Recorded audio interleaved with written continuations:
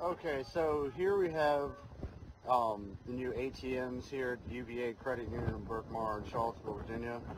Um, Looks like they're made by Hyosung, with a thing that looks kind of like the buildings there in Wuhan, China. This looks like a bar to possibly scan your license plate or your vehicle. Down here we have ID card scan, I assume for vaccination cards. Over here we have a palm vein scan, which looks like possible microchips.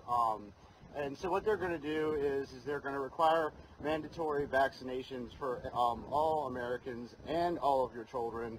And if you do not, comply with them, then they are not going to allow you to have access to your money. They will take your children. You will not have any kind of benefits, but they will give you the option to opt out, to give you free will to make it your own choice.